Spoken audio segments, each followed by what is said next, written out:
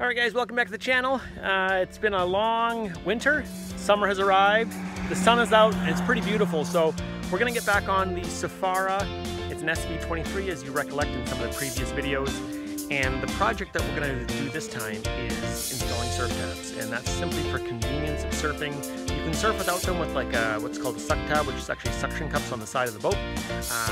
But new boats, they got surf tabs, which are electric actuated sort of trim tabs that create a nice surf for surfing. So let's get into it. Thanks for watching. Stay tuned.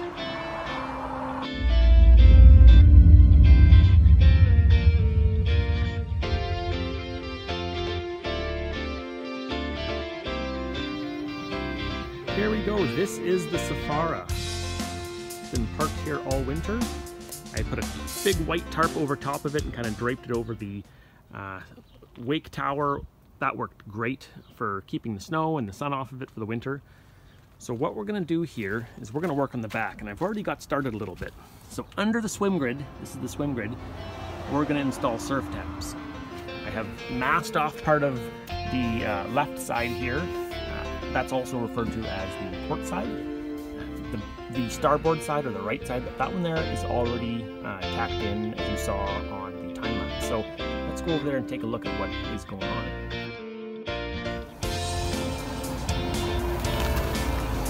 On the starboard side, I already have two stainless screws drilled into the transom. This is a piece of stainless steel hinge. This is an aluminum surf tab that I had a buddy of mine actually just shear out and form up on his shear and break. So this is pretty much all they do. They go down, they go up. When you're in the regular driving position, they stay in the up position, both sides. Then when you want to get into surf mode, you lower one side down depending on which side you surf on. So the whole intent is that you're trying to create a offset wake displacement. So the prop here pushes the water out, and in a normal scenario, the water comes out even. But by putting this tab down, what it does is it creates an offset wake. So the majority of the water pushes over to one side, casting over the wake and creating a nice curl and wave, and it's something that you can surf on.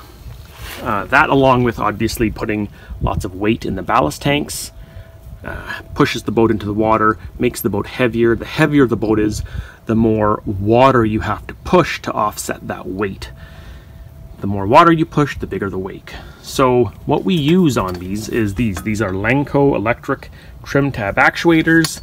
These will actually just mount also to the transom and then down onto the trim tab, sort of like this and like this. And these are just 12 volt. All they do is they get 12 volts. You just reverse the polarity to make the trim tab or the electric actuator go in or out, which makes this trim tab go up or down. So that's it. They're real simple. They're not complicated. I know some of the boats have fancy computer systems that control these, but really on the back of the boat, they're all the same. They're just like this. Some of the brands actually have surf gates, which are a gate that comes out sideways. They do the same thing as the surf tabs, just it's a different concept. So let's keep going with this installation and we will see where it leads.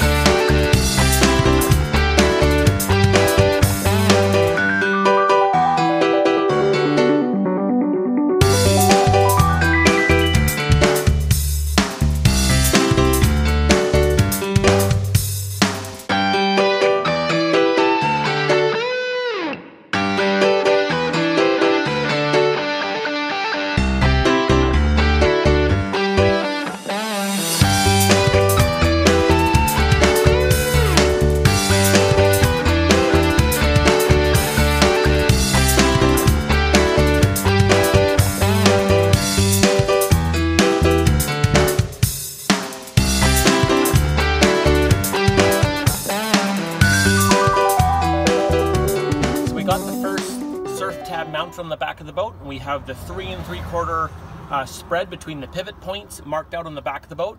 So now let's go ahead and mount the first actuator.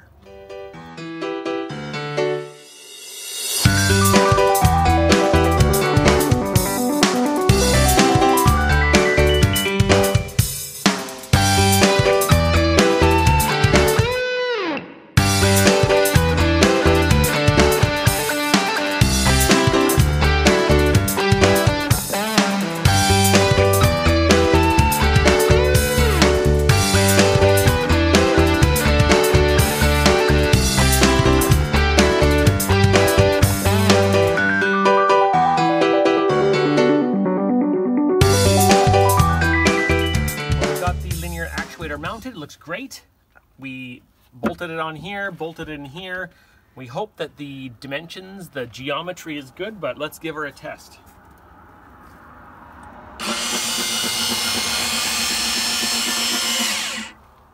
Perfect. It's about a 1/4 of an inch away from the swim grid. Let's try it the other direction.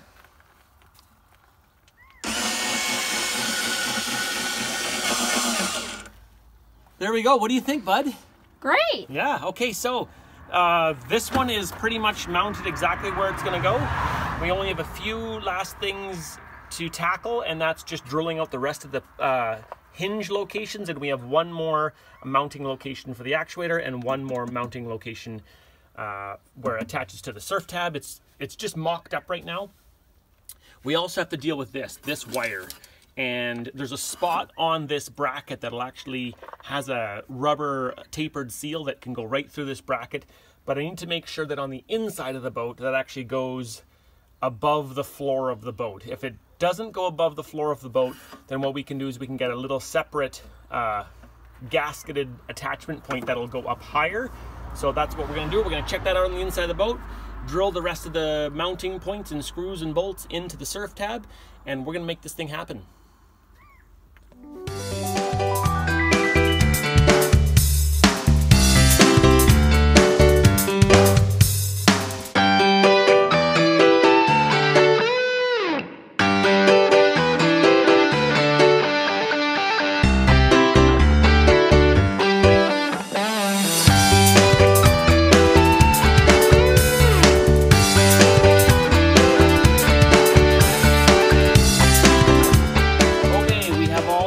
Drilled, we have all of the screws set into the fiberglass. These all went great, very minimal chipping on the gel coats. I'm really happy with that. And we also tried to see where the wire was going to go through, and it's not going to go through this spot. The floor of the boat is about here. This is where the top of the actuator mounts to the transom, so we're going to punch a hole in up higher, but we're going to wait on that because I need to get this little part that the wire goes through, and then there's a little plastic piece and a rubber seal that goes over top. So we're gonna wait on that. So for now, we're just gonna keep going on the other side.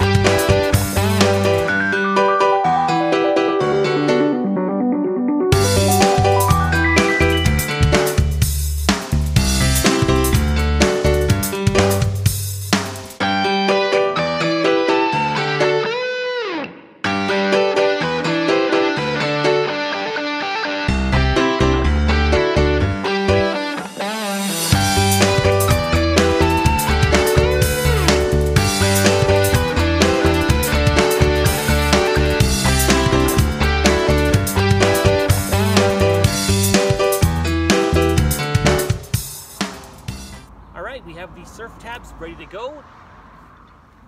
Here they are. Hinges on, brackets on. I even used a little bit of this goof off to clean off all the Sharpie marks. And that's a little trick for you if you ever have Sharpie on aluminum. It's a great way of marking it up when you're cutting out so you don't make a mistake. And it comes completely off with a little bit of goof off, a little bit of paint thinner, or any type of solvent. It wipes right off like there's no trace of it. So we are going to use a little bit of this Svfara 291. This is what it is. And this is a marine grade adhesive / sealant. And we're gonna put these into all the screw holes on the back of the transom so that we don't have any leakage whatsoever. So these are ready to go. Let's get these on the boat.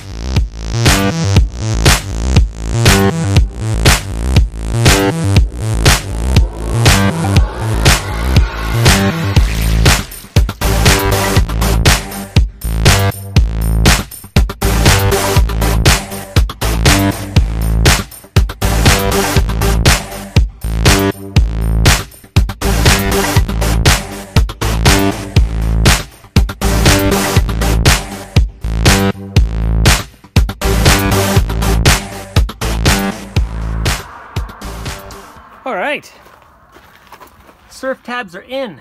That one there, this one here, You can kind of see it's mounted to the transom, all the bolts are in. So the last thing to do is right there, you can see there's some wiring that's got to be done. And as I mentioned to you before, the floor line in this boat is about here. And as you can see, the actuator mounts about here, so it's below the floor line. So what we're going to do is we're going to run this wire through the transom up higher. And I looked at the little Lenco fittings, and they're like $100 for 2 little tiny things. So instead of buying those, I have the rubber seal that came with these brackets. I have the little rubber seal, but I'm going to 3D print the little collar that's going to go over that. So let's get to the computer and get on the printing. Okay, 3D printing is complete. I did not show it on video because it's really not very interesting, but this is what we made. It's made out of PLA with 100% fill, so it's strong. It uses 3 stainless steel screws, just like this, to attach to the back of the transom. In the middle of this, we have a tapered hole where a rubber sort of grommet will fit. The wire, the rubber grommet sits around this, goes through this hole, and as you cinch it to the back of the boat, the tapered hole kind of makes the rubber grommet sort of squish down and seal it up to the back of the boat. We'll also use some of that Sikaflex sealant as well. So let's go ahead, drill some holes, and get the wires through the back of the transom.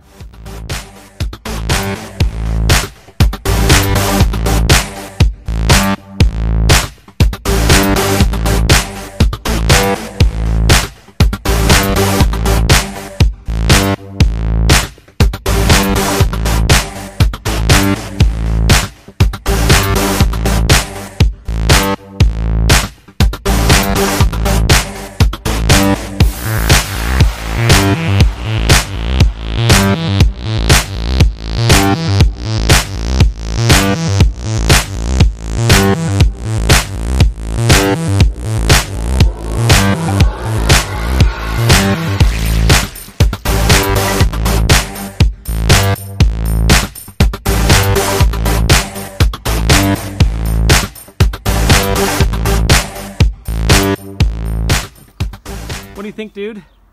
It looks great. How did the drilling of the fiberglass go? Okay, just a little bit nerve-wracking. Yeah, I bet. Yeah, the drilling of the fiberglass is totally nerve-wracking. It never feels good to drill a hole in the bottom of your boat, but regardless of that, these things turned out great. You can see that the sealant is actually squeezed out of there, so these are nice and sealed up. Next thing is wiring, so let's get on it. Okay, so to accomplish this wiring, we are going to run the wire, which is right there, from one side of the boat, across to the other side of the boat. We have the other trim tab wire right here, and then we're going to run this wiring down the side of the boat, under these storage compartments, and over to the driver compartment. And then in the driver compartment, we have these 2 accessory switches, and these actually don't do anything. So we're going to replace those accessory switches with these trim tab switches. Let's get at it.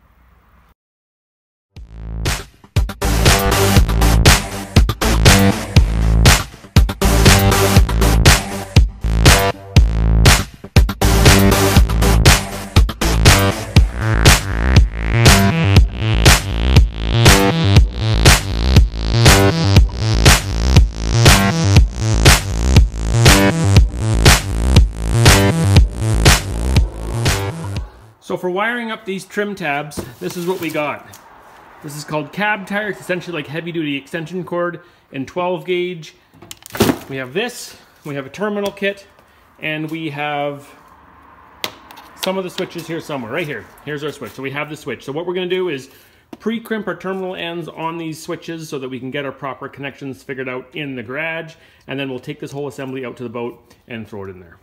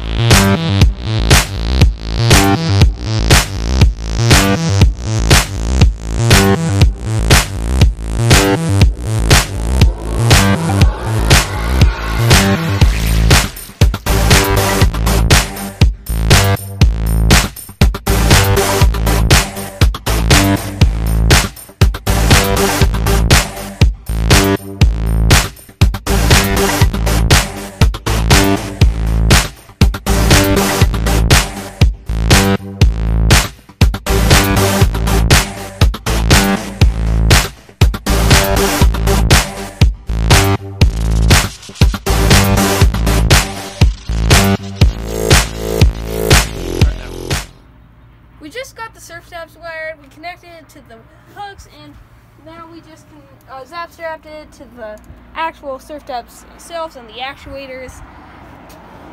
And we're done this section, so on to the next.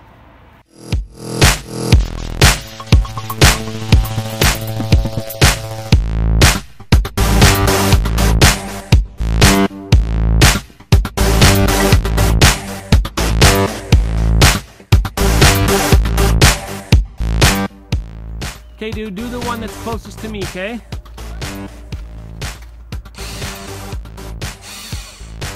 Is that up or down? That's down. So hold it down now. Okay. So we got this one backwards, so we have to switch this one around. Okay, let's check the other side. Is that down or up? That's down, and hold it down, hold down a bit. Good. Yeah, dude, all we gotta do is turn the wires around, then they'll work properly. Let's do it right now, okay?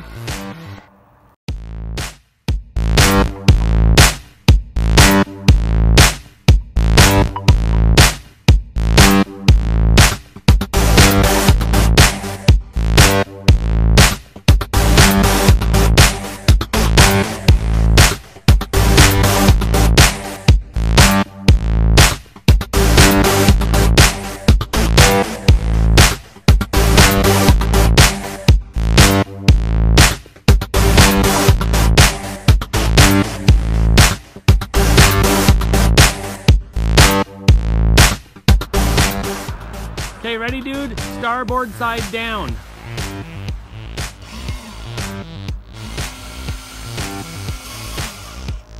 Great, starboard side all the way up.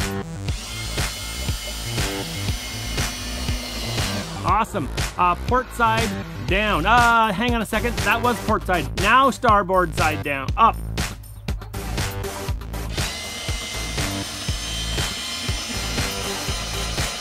Great. Starboard side down.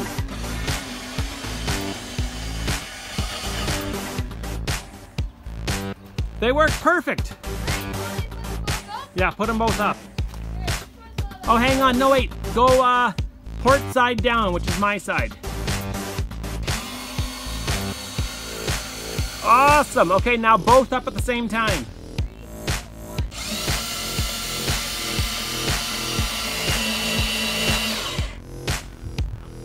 That's awesome. Okay, so that's the pretty much the wrap for the surf tabs. We have a few other items that we need to do to get this boat ready for the water.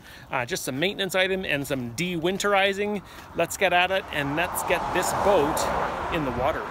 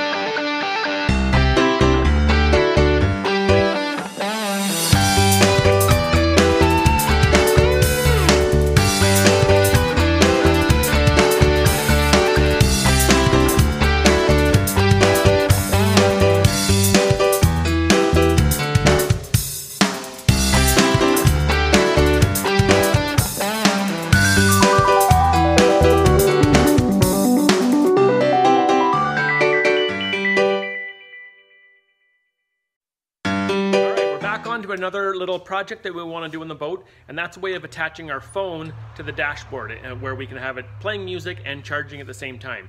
So new boats have this built in and ours doesn't. What we're gonna do is we're gonna take this generic phone bracket that's actually meant to attach to the handlebars of a bike, and we're gonna mount this to the dash. To do that, we 3D printed this little round bracket. Hey bud, maybe you can show how it attaches. So it just goes in like this. Like this, perfect. And on the dash, we had this gauge right here. This is a gauge that was just a blank gauge. It doesn't do anything. let's go ahead and put this modified bracket in where this gauge was.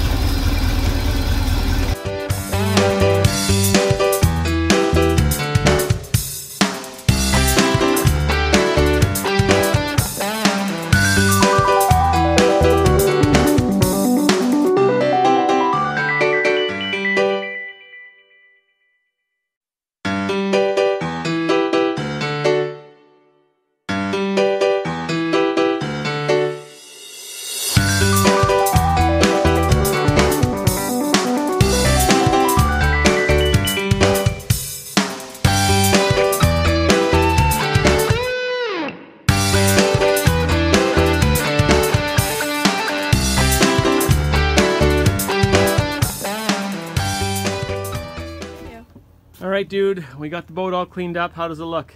Great. The boat looks great. Check it out. So this is the boat put back together. We started the engine. We hooked up to a hose to just kind of make sure that everything was running good. We checked the oil. We put together the intake line from the lake water that we had taken off for winterizing. So we connected that back on. And then also at the front of the boat, I don't know if you could see, but under here, we reinstalled the heater.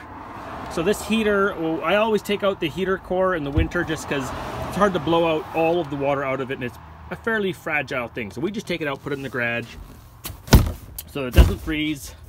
This is how we put the seat back. And then also, this was something that we replaced this year. This is the heater vent, and this bezel was actually broken. So we 3D printed out a new bezel and attached it on there. So that's about it. The boat's not perfect, but it's good enough for now. When we get on the lake, we'll probably tidy it up a little bit more, hey dude? Yeah. And that's about it. Time to hook it up to the truck and take it to the lake. See you later.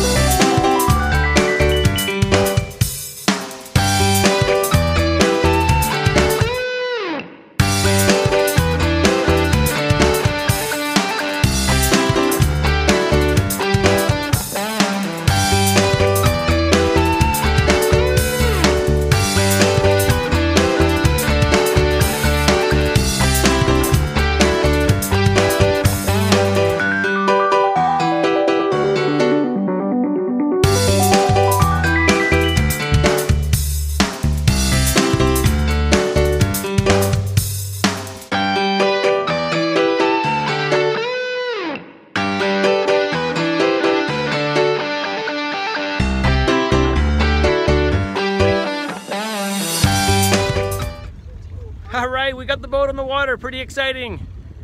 This is what we got going on for our lake. This is the beautiful Okanagan Lake. It is quite a stunning lake, I gotta say. Yep. Lots of beautiful waterfront homes. It's a little bit early season right now. It's just the beginning of May, but we gotta try this boat out. So Grayson here, he's gonna go on the boat, behind the boat on the wakeboard. He's gonna try it out. We're gonna just have a lot of fun, try out the trim tabs, and yeah, let's just see how this goes.